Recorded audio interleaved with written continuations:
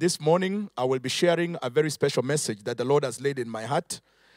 I do not know how long it will take me to finish this, perhaps another 2 or 3 sermons in this.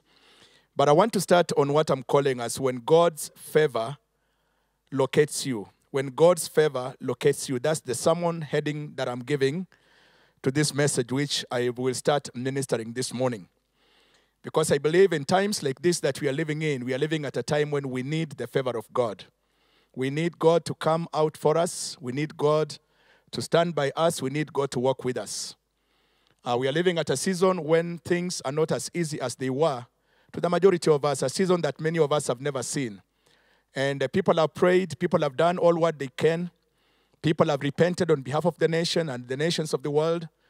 And to some of us who are not very familiar with what the Word of God says, we quickly give up. This reason for this sermon is to encourage you to know that God is a God who never gives up on anything that He has done. And so please, I request you follow with me, and I'm going to do my best in the next 30 minutes or so to deliver what the Lord has laid in my heart. My reference scripture is coming from the book of Proverbs chapter 3 and verse 4. And we'll keep on coming back to this reference scripture again and again and again to see how God's favor locates you and how the blessings of God can be with you when you find that favor.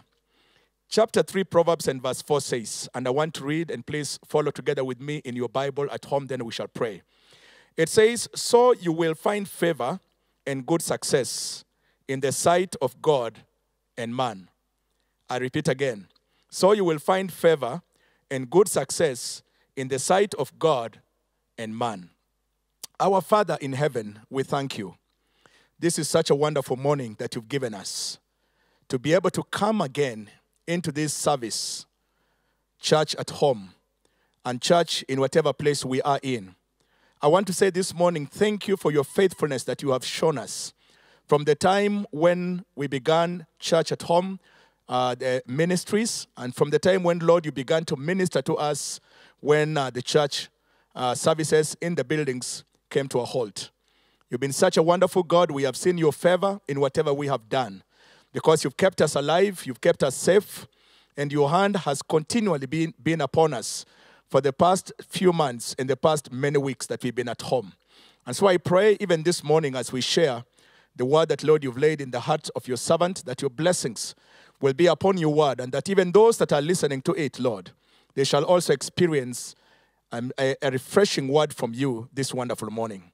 Lord, we give you praise and we give you honor, and we say thank you for your people. Thank you for your people, Lord. Wherever they are, bless them, dear Father, and minister to them. In Jesus' name we pray and we believe, and we can say all of us, wherever we may be, amen. Amen. Now, I will straight away go into my introduction. The book of Ecclesiastes states that there is nothing new on earth that has never been there before. I'm starting with that point because to many of us, what we are witnessing may be or may appear as something new. But as I was reading my Bible, and as I've been reading my Bible, I've come to discover the Word of God clearly tells us there is nothing new on earth that has never been there. God is a God of seasons and a God of times. And whatever season or time we are in, He still remains the God of that time. And again, the scripture tells me it has been there before. So that should give us the encouragement to know that what we are experiencing in our lives now is not new. It has been there in a different form or another, but it has been there before. This is what the preacher actually says in the book of Ecclesiastes. If you can turn there with me from chapter 1, from verse 4 to verse 11. I'm using this portion of scripture to let you know that even in the present situation that we are in, the favor of God can be or can locate you. Now this verse 4 to verse 11, Ecclesiastes 1 says, and I read, it says, one generation goes, another one comes. But the earth is forever. The earth is forever. The sun comes up and the sun goes down and goes quickly back to the place where it came up. The wind goes to the south, turning back again to the north, circling around forever. All the rivers go down to the sea, but the sea is not full. Keeps on saying, to the place where the rivers go, there they go again. All things are full of weariness. Man may not give their story. The eye has never enough for its seeing, or the ear of its hearing. Now listen to this. Now it says, that which was is that which is to be, and that which has been done, in that which will be done. And there is no new thing under the sun. Is there anything of which men may say, see, this is new? It has been in the old time, which was before. There is no memory of those who have gone before, and those who come after there will be no memory for those who are still to come after them. Now, the only thing that many of us do not recognize is that those who were before, we have no memory of them. And there is no memory even for us who are here today when tomorrow comes. So what the Bible is telling me here is that there is nothing that is new under the face of the earth. Which in essence tells me even the COVID-19 situation has been there before. In fact, I'm made to understand in the year 1918, there was a worse pandemic than the one that we are seeing here today. So these things come and these things go. But our God remains faithful. According to the Bible, this is just one among many seasons which has been there before. When men have searched themselves, men have prayed, men have repented like we have done, invested in ways and also in means which they can save themselves from the danger of the season that they are in, but they cannot be able to really save themselves. That whatever remains that is important for man to do is to seek what I'm calling here now the favor of God. Because when all is done and we can do nothing about it, all what we need is the favor of God. Why am I talking about this? Because for many of us during this season, we look at what is happening around us and we wonder, what is it that God can do for us? And even many times we look around and we find no solution to the pandemic that we have, and we wonder when and how will it end. I want you to know it is this moment when God shows up for his people. It is in this that favor that God brings to us is drawn into our season. A good man will always find favor and success in the sight of God and in the sight of man. That is what the scripture tells, and it tells us, and that is what we have read there together. Now let me go to my point this morning. What is favor, if I could speak?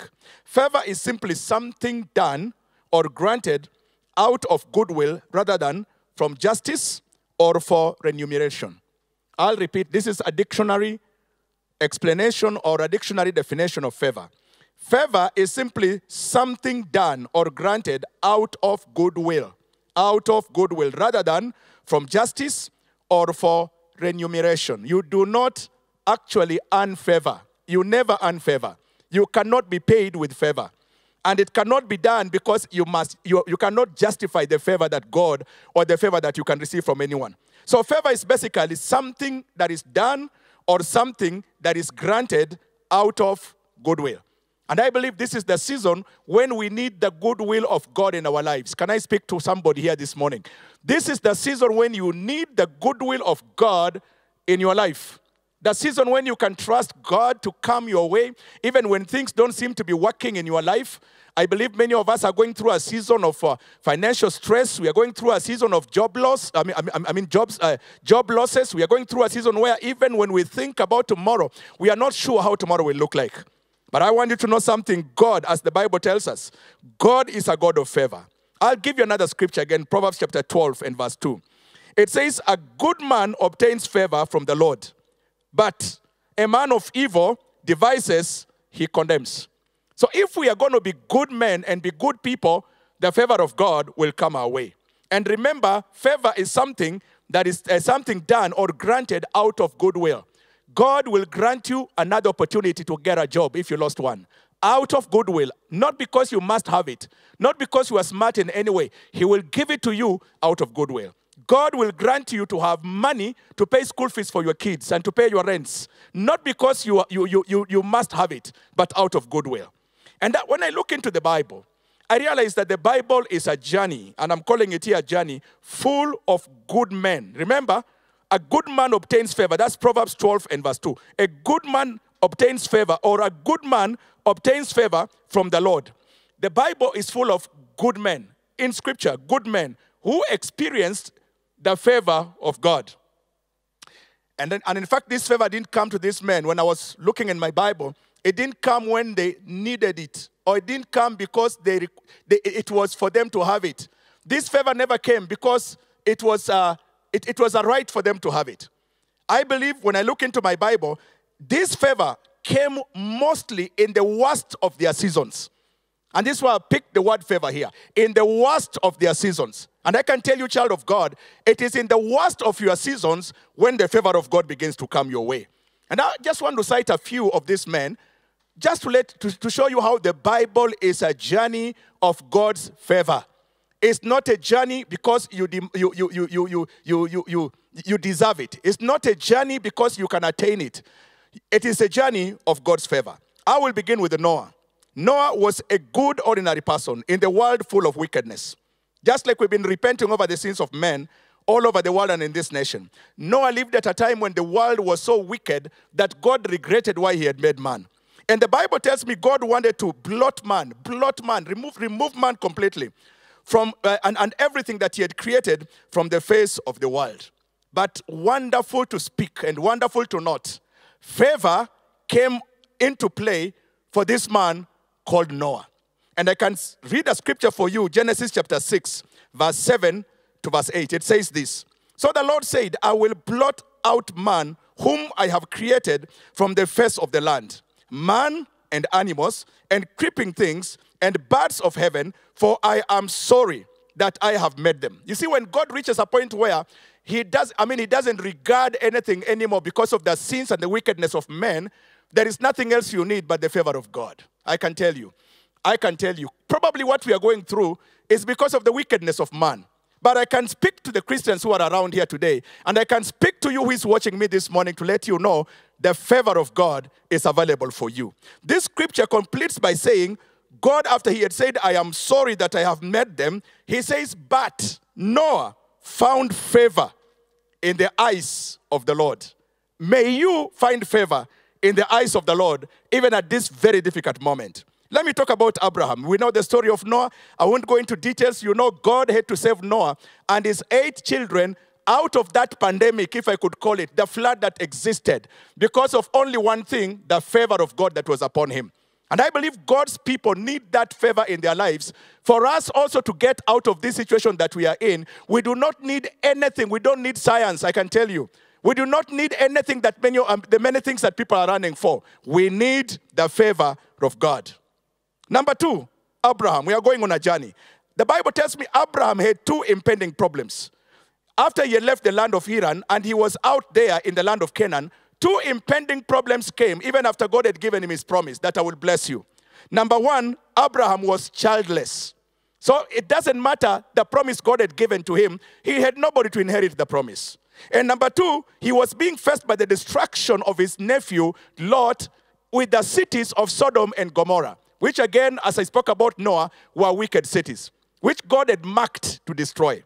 But let me tell you this. Even as that happened, the Bible tells me favor came into play for Abraham. Favor came into play for Abraham. We know the story. 2 men appeared to Abraham. And let me tell you, these men were not coming to Abraham, or they were not passing in the land of Canaan for no good reason. They were crossing over to go to the land of Sodom and Gomorrah to scale that land for destruction. To scale the land for destruction. But Abraham, being a man of God, a godly man, a good man, the scripture tells me when he saw them, he invited those men into his house. And he said, please do not pass by. Come into my house. I need to give you something in my house. Let me tell you, when you begin to invite God in your life, favor will begin to come your way. Genesis 18, verse 1 to verse 3 says this: The Lord appeared to him by the oaks of Mamre, and he sat at the door of his tent in the heart of the day. He lifted up his eyes, and he looked, and behold, 3 men were standing in front of him. When he saw them, he ran out of the tent to meet them, and bowed himself to the earth and said, O Lord, if I have found favor in your sight, do not pass by your servant. I pray this morning that God will not pass by you. This is why I said when favor locates you, may the Holy Spirit, as it's speaking to you, not pass you by. May God, as he's walking and as he's scaling others, may he not pass you by. The story ends there, and I'll tell you this. God was able to hear Abraham, and not only listen to Abraham, he gave him the first promise that he will get a son in a year from that date. And number two, he remembered his son, his nephew Lot. And I can tell you, look at the conversation there in that paragraph, if you can get time to look at it. He says, can I hide this thing from my friend Abraham, which I'm about to do? Because in his heart, he had already purposed to go out there and destroy Sodom and Gomorrah. But because of the favor of God, he remembered his servant, Abraham. Let me come to Lot.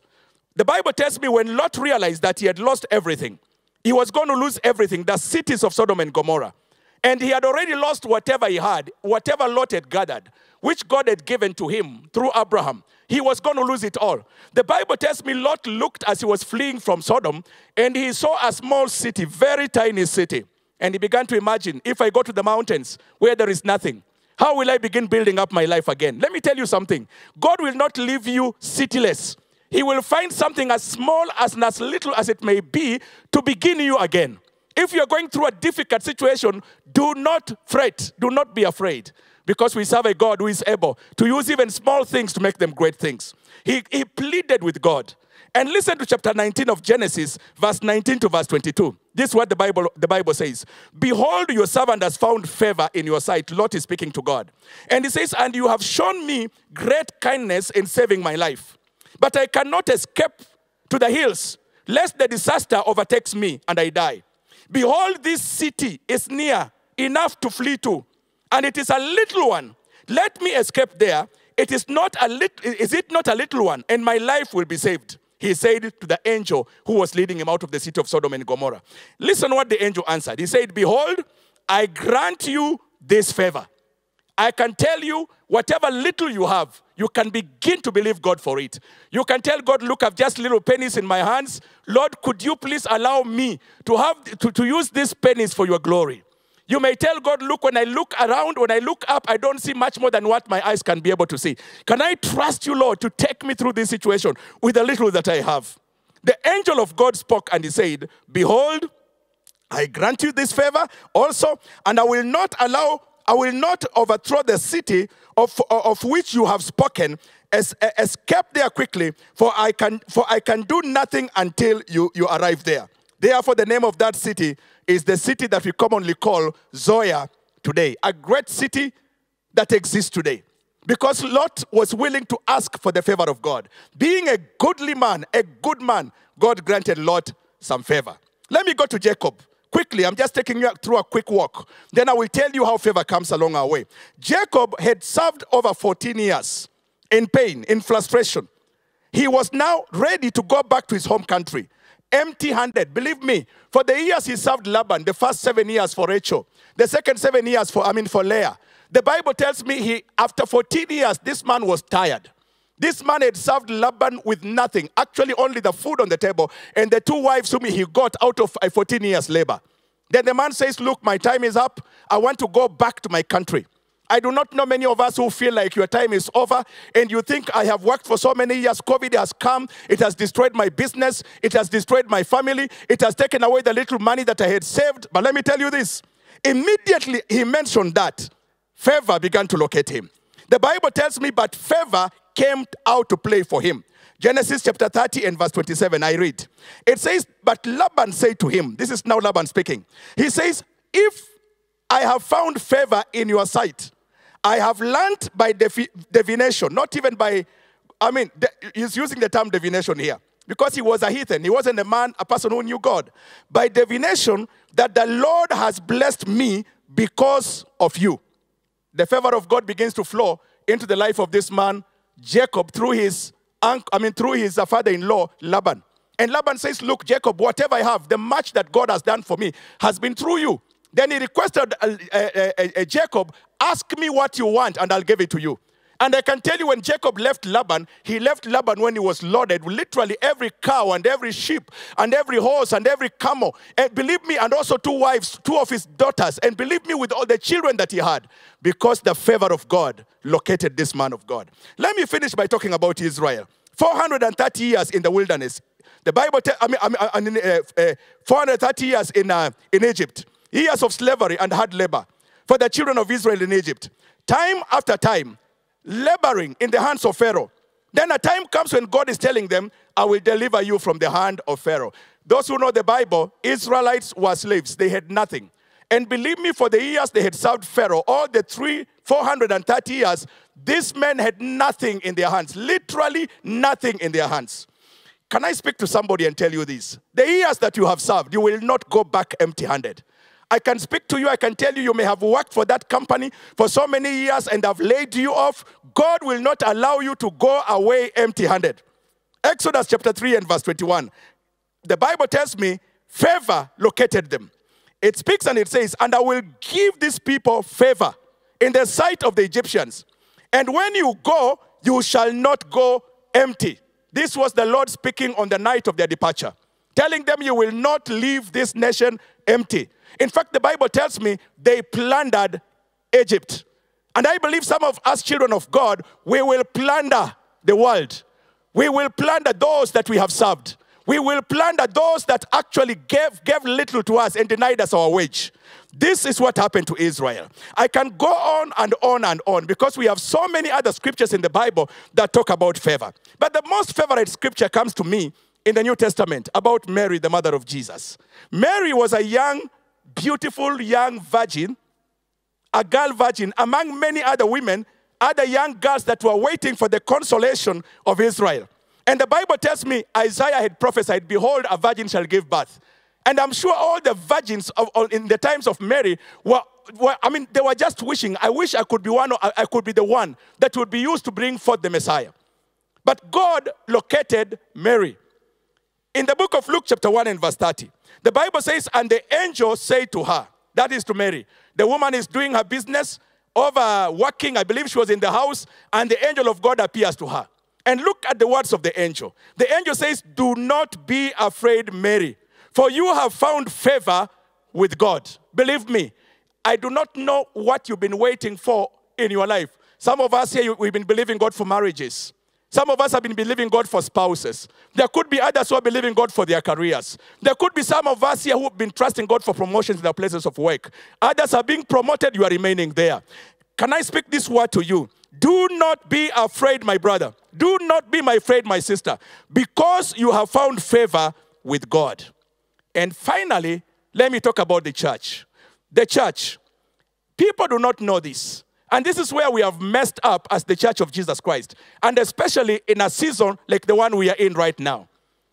Believe me, when Jesus came because the favor of God had been revealed to us. This is why the Bible tells us the glory of God had been revealed to us. I love the scripture in the book of Luke chapter 4 and verse 18 to verse 20. When the Lord Jesus was declaring his statement of mission, what is it that he was coming to do? They gave him this book of the prophet Isaiah, and he opens and finds the place that is written, and he begins to read, and please hear me read this portion of scripture. He says, the Spirit of the Lord is upon me. Then he says, because he has anointed me to proclaim the good news to the poor. I think that one we do it very well in the church. Then he went further to say, to set me to proclaim liberty to the captives, deliverance. We are doing it very well. Then he goes further to say, and recovering of sight to the blind. The healing that we all talk about every time. Then he says, and to set at liberty those who are actually oppressed. Again, deliverance here. But we forget one thing that Jesus mentioned. And I believe this is the thing that the church ought to hear, and the message that we ought to preach to the church at this particular moment. He said, and to proclaim the year of the Lord's favor. Hear me, child of God. This is not the rapture. No. Jesus didn't mean the rapture here. He was talking about the favor of God revealed to man. Meaning whatever it is, you are a child of God. Meaning the covenant he made with Abraham is your covenant. It's your covenant also. Meaning the promise he gave to Adam in the Garden of Eden is your promise. What the church needs today is the favor of God. In the midst of this coronavirus pandemic, we can believe God for his favor to flow through us. We can believe God for his favor to be revealed in our lives. That every one of us who calls upon the name of the Lord shall be saved. Salvation of the soul, not only that, but also salvation of all that God has given to us. Our businesses, our families, our jobs, our children, our spouses, our schools, and whatever it is that we are trusting God for. May the Lord Jesus bring deliverance in those areas of our lives that we are struggling with. And this cannot happen without proclaiming the favor of God. I'm here this morning to proclaim to you the favor of God, the acceptable year of the Lord, the favor of the Lord. I believe this coronavirus pandemic is here for us to declare the favor of God and the blessings of God. Allow me to finish in the next few minutes on how does favor come. Because it's easy for me to talk this just like a rhetoric, and then it ends like that. But hear me right here. How does favor come? How does favor come? How do we draw favor to ourselves? Favor comes when man trusts in God with all his heart. And I repeat again, favor doesn't just come because you were born again. Huh? No, we've been talking about the life of God in us in the last series of teachings. We've been talking about being a spiritual man. Now hear me right, child of God. Favor comes when we fully and totally trust in God. All the examples which I have given above have only one thing in common. The only one thing in common is that all these men attracted God because of the character that they lived. Look at all these men, beginning with Noah. Come to Abraham. Even look at Lot. The Bible calls him righteous Lot in the book of Peter. Look at this man that we have mentioned about here, Jacob and Mary. These were people that lived a good life. That's why the Bible tells me a good man attracts the favor of God in his life. And you will say, Pastor Mulema, where is it that it's written in the Bible that when I trust God with the whole of my life, then the favor of God comes into my life? I can tell you where the first scripture we started with is the same scripture that will help you to understand God will always reward you if you fully trust in him. If you fully trust in him. Favor always comes when men acknowledge that God is the only way of obtaining favor for their blessings. Proverbs chapter 3, we go back there again. And I'm going to read you from verse 1 to verse 11. And that scripture which I read will be found in the middle of these scriptures which I'm reading here. And I'm concluding with this portion of scriptures. It says this, and hear me. It says, trust in the Lord with all your heart.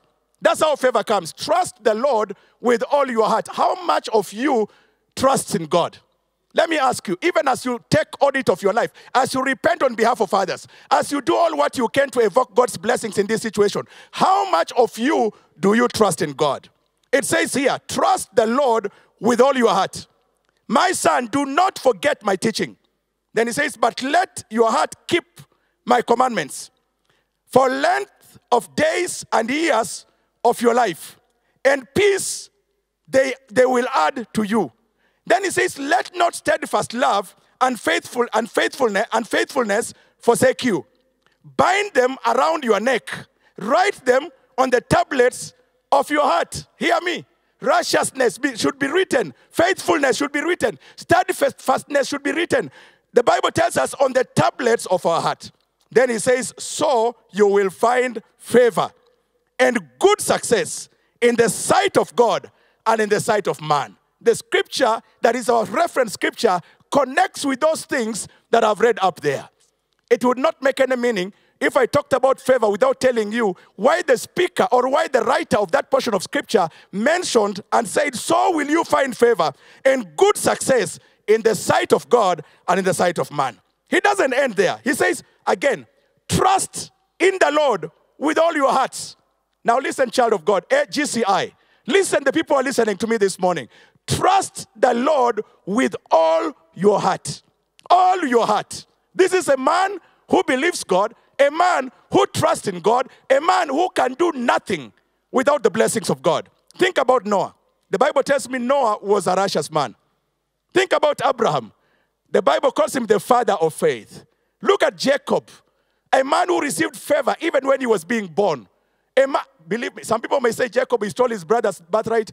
It was ordained from the beginning, I can tell you. And Jacob was so aggressive in fulfilling God's purpose for his life that even at some point he fought with an angel. And he said, I will not leave you until you bless me. He fought with God, the Bible speaks. So he says here, trust in the Lord. Trust in the Lord with all your heart. And do not lean on your own understanding. I know these are scriptures that we quote every time, but we never connect them with their true meaning. Hear me right here. In all your ways, acknowledge him. How much of your ways do you acknowledge Jesus? How much of your ways do you acknowledge him? Is it only when you've lost your job, that's when you run to church for prayer? I know even after this COVID thing, somebody was telling me, people will not come to church. They will have been used to seeing church on television. But I want you to know something, friend. It will take only those who are spiritual to understand this is a situation that is temporary. We must go back to what we were from the beginning. Hear me this right. He says, do not lean on your own understanding. In all your ways, acknowledge him, and he will make straight your paths. Do not be wise in your own eyes. Fear the Lord and turn away from evil. It will be healing to your flesh and refreshment to your bones. Honor the Lord with your wealth and with the first fruits of your produce. Then your barns will be filled with plenty, and your vats will be bursting with wine. Plenty. My son, do not despise the Lord's discipline, or be wary of his reproach. This is what draws the favor of God in your life. And I can tell you, go look for anything else beside what I've read for you here, and you will never attract God's favor in your life. Believe me, the men that I've spoken about here, that I've given examples over, were men who walked literally in the things that we have read in this Proverbs chapter 3 from verse 1 to verse 11. I believe this was a wise man guiding us on how we can be able to draw God's favor in our lives. Allow me in conclusion to say this. Favor produces longevity. In this scripture, produces longevity, produces peace. It brings healing to your flesh. It refreshes your bones. It brings forth wealth, and it brings plenty. This is why I believe favor leads you to prosperity. That's why I believe any man who was favored with God, anybody who went through the favor of God, that man was successful. Listen to any person in the Bible. I cited a few, but go to the whole Bible. It's full of men who enjoyed the favor of God, because these men simply were fruitful in whatever they did. Fruitful in whatever they did. And they multiplied in whatever they did. Favor produces fruitfulness, and it also produces multiplication. I will explore fruitfulness that favor produces in my next sermon. I want to say, may the Lord help you, even as you look to him at this very difficult time, that we may seek for his favor. Seek for his grace. I'm told the meaning of the word grace is unmerited favor. When favor goes beyond where it is, then grace is revealed to us. For God so loved the world that he gave his only begotten Son, that whosoever believes in him should not die, but have everlasting life. Unmerited favor. And that's the grace which God is revealing to us at this very particular time. I want to pray together with you and just ask God's blessings upon your life as we look to him in this very difficult season. But we know God is with us, and God will continue being with us. Remember, favor is revealed in difficult times. When it doesn't appear like it's happening, that's when the favor of God comes our way. Thank you for hearing God's word this morning, and thank you for being obedient. Walk in his ways, believe him, totally trust him, and his favor will come your way. Our Father, we thank you this morning. So grateful indeed for allowing us to hear your word, and for giving us the opportunity to know that favor is that which, Lord, you give us freely. We do not get it because we deserve it. We get it because you love us. We get favor because you have simply given yourself to us. I pray this morning that, Lord, you will speak to your people, that we may be able to know how do we get this unmerited favor. Even in the world that is wicked, like the world of Noah, because this man loved you, your favor was drawn to him. And out of your anger, when you wanted to destroy the world, you looked at Noah, a godly man, a goodly man, and you had mercy on him, and you allowed your grace and your favor to come his way. Locate us this morning, Lord. If there be somebody in our midst who needs this favor, I pray in the name of Jesus, the Lord, you will locate that one, that man and that woman that has been going through so much difficult moments and difficult times at this season. Let your favor flow to that particular individual, and let your blessings be upon them. I give you the praise, Lord, and I give you the glory. And I believe, Father, you are hearing our prayer, and you are answering our prayer. Thank you for GCI. Thank you for members of our church. Thank you for our friends, Lord. Thank you for those who've tuned in. Lord, thank you for everyone who is watching and who has been watching and following this service. Father, I bless them. I bless them. I bless them. I bless them. May your favor flow in their lives to the glory of your name. In Jesus' name we pray. Amen.